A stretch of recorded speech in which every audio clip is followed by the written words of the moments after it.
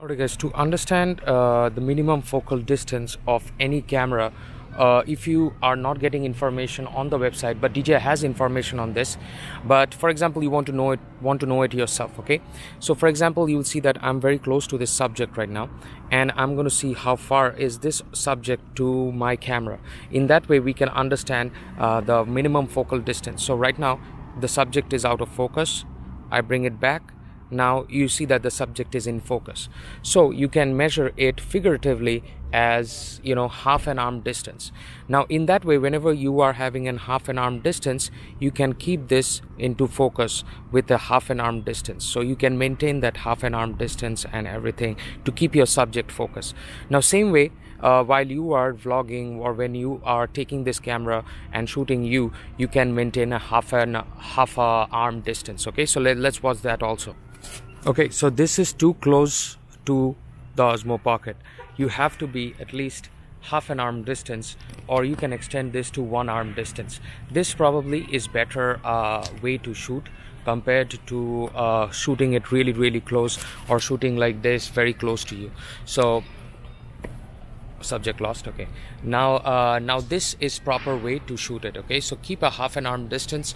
That is the minimum focal point for your Osmo Pocket. So darker clothes allows it not to focus properly. So same thing, darker background, it illuminates me up, but still sometimes it loses autofocus on me. Though face track is on, but it will lose autofocus on me. So darker clothes in a darker environment, like for example like this, you will see that it literally doesn't know me at all, because I am not facing towards the sun. It needs some sort of light, because the background right now, as you can see, is much more lighter than my face. So the best way to shoot for Osmo is like this. Turn your camera around. In that way it illuminates yourself, and now you will see that it keeps you in focus all the single time. Okay, and if the sun is coming this way, as you can see right now the sun is coming this way, and you want to bring natural light, bring natural light. Otherwise you will face autofocus problems totally all the single time. Okay, so why is this? Because you're wearing darker clothes. If your complexion is darker, it's going to mix with the background and you will not pop up, and that is the biggest problem. So there is a way to avoid this. Is just simply make sure if you are in the shade, always tilt the camera from one way to the other way and talk.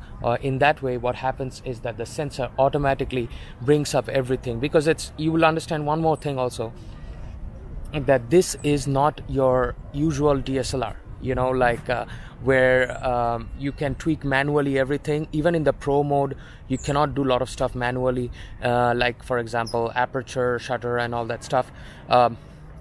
Pictures you can, but in videos there's a lot of not a much stuff that you can do. So I think this helps. Now let's see how it performs wearing brighter clothes. Okay, situation totally changes when for example I'm doing face track right now. Totally changes when you are wearing lighter clothes.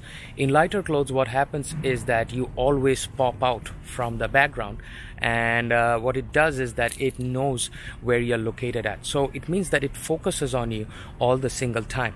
Maintaining a focal distance of a minimum focal distance, if I turn the camera all the way around, you will see that though even I'm in the dark, the face track actually keeps me on all the single time, and this lighter clothing does not allow me to mix in the background.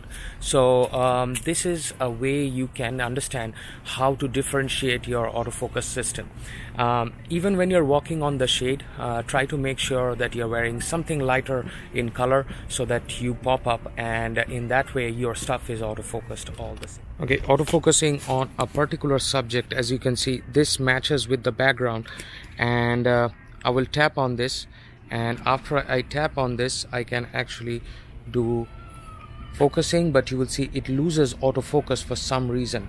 Why? Because again, remember this is a contrast detect AF, and it has a minimum focal distance. Though I'm maintaining a half hand focal distance, which is the minimum focal distance, it tries to focus, and that contrast detect autofocus tries to lose us focus all the single time. Okay, watch this. Same stuff. Minimum focal distance is 1.5, half of your hand. So when I bring it back and I try to focus, it focuses. So half a hand is your minimum focal distance, and now in a half hand distance you can do autofocusing. So you have to maintain that autofocusing. But again, watch what happens. Since the color of this matches the background, there is a lot of focus hunting going on. So since this is a contrast detect sensor, watch when I try to keep my hand in the front.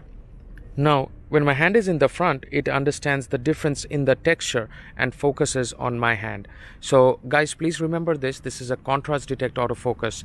You cannot get precise autofocusing just by even if you're focused out here and you want to focus on this side, you will see that there is continuous focus hunting going on just because it matches the background. Understand contrast detect autofocus is that right now you will see that these colors do not match the background, right? And whenever I'm trying to focus or anything at a half and hand distance, because that's my minimum focal point, you will see that it keeps in focus even when I move my camera. What matters is the colors in the front and the back. Alrighty guys, so I think I could highlight you guys the differences between an autofocus point and what does contrast detect autofocus means. And in that way, you will not face any sort of problem if you keep three things in mind.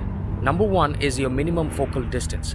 Number two is what are you wearing and what is your skin tone, because that matters a lot.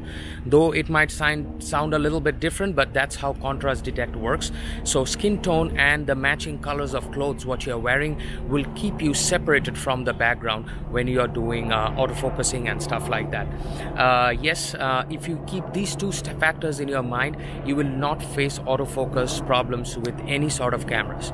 Now Osmo Pocket is an amazing camera, and I don't want you guys to give up once you have made the purchase, just because the contrast detect autofocus is something like that analyzes the contrast of the colors that you are wearing compared to your background. So if you understand that, give me a big thumbs up, like, and do subscribe to this channel, because in this channel we try to present you unique opinions, unique presentations that will make you better understand your product and will actually improve your life and your lifestyle. So take care. From Opinions Matter, saying ciao.